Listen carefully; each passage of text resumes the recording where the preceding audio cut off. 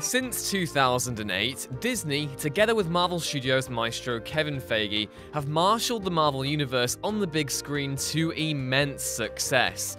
It's ludicrously big, and now, with the release of Marvel's Spider-Man for the PlayStation 4, it looks as though the company are looking to recapture the same lightning used to power their cinematic universe, but for a gaming one instead. Speaking to Kind of Funny last September, Insomniac creative director Brian Intihar basically confirmed that Spider-Man, summarized lovingly by these two chaps here, will act as the Iron Man to a brand new franchise of interconnected stories, characters, and titles. Avengers Tower dominates New York's skyline in-game, and with countless other references to the likes of Daredevil, Doctor Strange, and various other NY-based heroes, fans had always speculated that Spider-Man could herald a brand new era for Marvel in the industry. But the question still remains. What happens next? With countless heroes, villains, and stories to adapt, how do Marvel games turn Spider-Man from just another seminal title into something far greater altogether? It's all very exciting. So here we go, I'm Ewan from WhatCulture, and here's what needs to happen next with Marvel's gaming universe. Number 4, Spider-Man is the Iron Man of the MGU. Although Intihar stopped short of mapping out this Marvel gaming universe, MGU for short, let's coin it now, shall we? His reference to 2008's Iron Man is important. Throughout the spoiler cast, the creative director made note of the pressure placed on Insomniac to deliver this experience, and though he had nothing but praise for the folks over at Marvel and Sony, the intent with Spidey is clear for all to see. This needed to be their Iron Man, and though it isn't quite the underdog story that birthed 2008's second greatest comic book movie, there's no overstating Insomniac's achievements. Everything about Spider-Man, from the look to the feel to the story itself, makes it a triumph of the superhero genre, and a game likely to spawn sequels, prequels, and spin-offs aplenty. Number 3.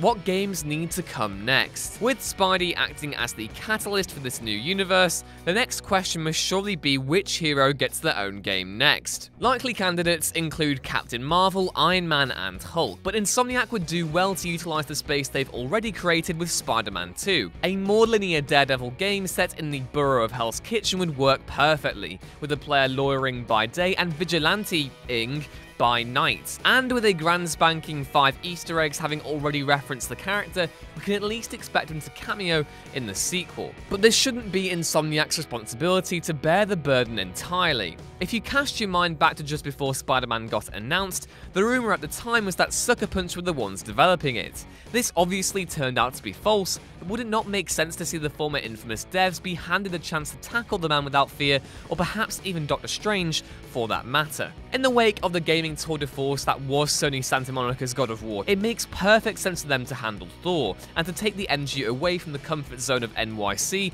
and all the way to the realms of Asgard and other alien worlds with Jack Kirby's signature style interwoven throughout. Apart from that, the likes of Platinum Games would boss Blade, and it wouldn't be at all difficult to see further forays into the world of espionage with Black Widow or Captain America at the helm.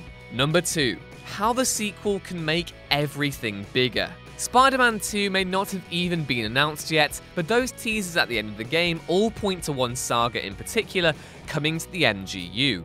The alien costume one. Together with Miles Morales as another Spider-Man, Norman Osborn inching forward to his goblin identity, and Harry with a symbiote of his own, it's clear that this next game is going to push the story in an even bolder direction. While said direction should obviously focus on Spider-Man's world first and foremost, going one step further and turning those references and Easter eggs into tangible cameos would be the next logical step. Maybe Peter Parker gets into trouble, and Matt Murdock makes good on his promise and defends him in court.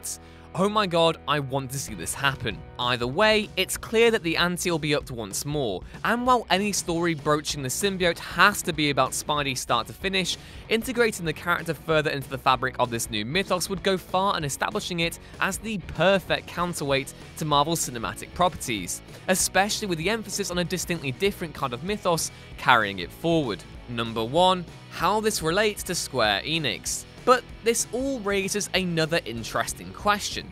what does this have to do with Square Enix? Last year, it was revealed that, beginning with Crystal Dynamics, Square had entered a partnership with Marvel to create a series of licensed games based on the Marvel Universe. With Spidey already having been announced at this point, fans were quick to ask whether or not the two projects were interlinked in any way, to which Insomniac at the time replied with an emphatic no. Given the exclusivity of Spider-Man, as well as the fact that Crystal's game will be multi-platform, the answer did and still does make a great deal of sense. I mean, why would Microsoft want to hand Sony free promotion, even if one slice of the pie is better than none at all? Now, however, things may have changed. Despite Crystal Dynamics listing for the Avengers project saying that it will, quote, introduce a universe gamers can play in for years to come, it's looking increasingly likely that the project is connected to Marvel's Spider-Man. In the aforementioned kinda funny spoiler cast with Brian Intihar, a fan brings up the possibility of the Avengers reference being connected to Square's project, in light of the dialogue shown after players snap Avengers Tower,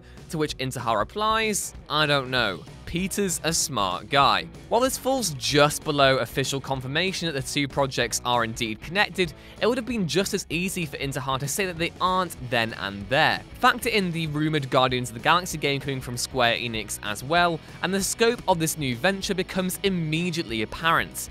Bring on the MGU.